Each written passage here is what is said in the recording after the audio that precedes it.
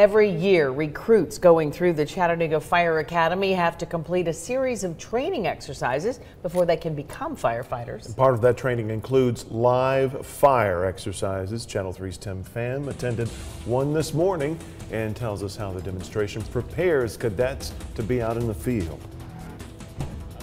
This week, recruits had a search and rescue training here, and today they'll work through a real fire at this home. Thick flames envelop a home on Robin Drive. In this case, firefighters are standing by waiting for the home to burn.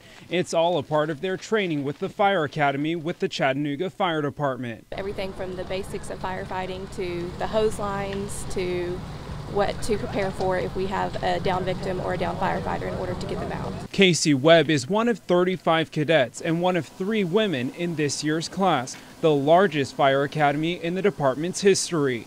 It will help out the department tremendously. We had a lot of openings that we needed to fill. This will actually bring us back up to almost our current number where we need. This is time-lapse video of the burn. Firefighters say it's invaluable hands-on training that you can't learn inside the station.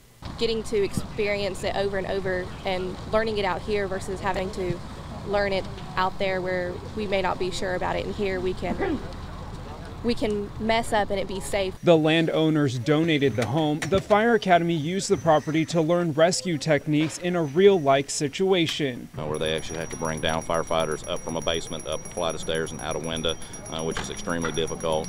We've done a lot of search and rescue drills where they actually go in there and find mannequins and actually conduct under live fire conditions, conduct live search and rescue drills. Thousands applied to be in this year's academy. Cadets say they're thankful for this experience, and for Cassie, being in this year's class means so much more. Being a woman in a male-dominated profession, there's always going to be barriers, but just go for it if that's all you really can do. The training chief says there are so many recruits this year that they'll conduct 2 more live fire burns next week. Reporting in Chattanooga, Tim Pham, Channel 3 Eyewitness News.